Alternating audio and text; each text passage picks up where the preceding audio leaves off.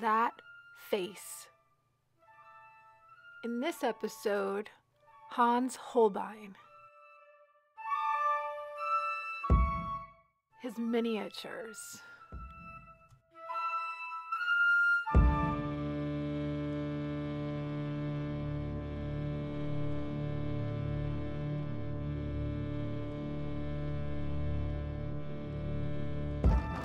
When I look at Holbein's drawings, I consider the spiritual concept of reincarnation.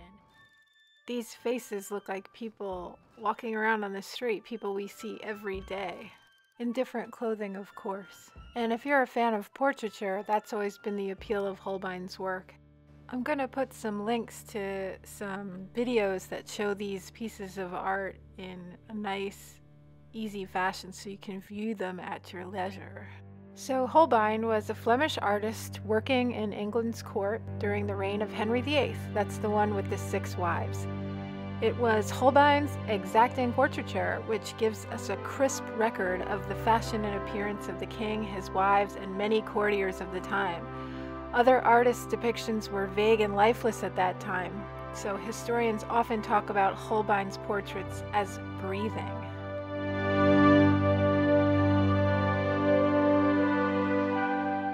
There were other Flemish artists working for Henry who were paid more than Holbein.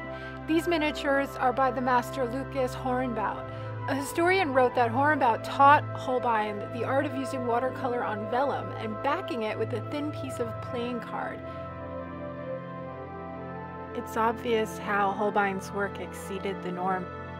Hornbout had a son and a daughter who shared his skill. Holbein painted his daughter, Susanna, who was rather famous in her time for Dürer's purchase of her illuminations. The history of miniatures actually began with illuminated manuscripts and at the French courts of François I.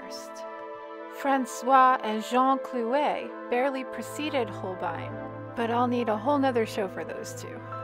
Miniature portraits would grow in popularity. The romantic Elizabethan miniature artist Nicholas Hilliard would add new techniques of sparkle and light to his pieces, and he would credit Holbein as the most influential artist to have ever lived.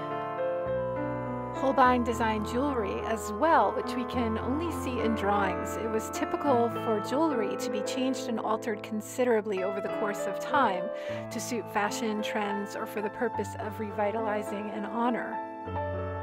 A DIY miniature. Okay, I'm not gonna lie to you. There were hours and hours of trial and error on this project. I was going to paint one miniature of somebody I know and put it on a chain, but then I thought, wouldn't it be nice to have a necklace of a lot of Holbein portraits? To do this, you need the inkjet shrinkable plastic paper, and you have to print very lightly for the color to stay. Well, miniature making, even with technology, is not what it's cracked up to be. I thought I would make the task easier by printing on plastic and shrinking it rather than painting a Holbein-sized 53-57 millimeter portrait. These little guys are about 50% smaller to fit into the settings and to wear easily around the neck. So I have a cute little reproduction, but I wish I had Holbein's exquisite little masterpiece.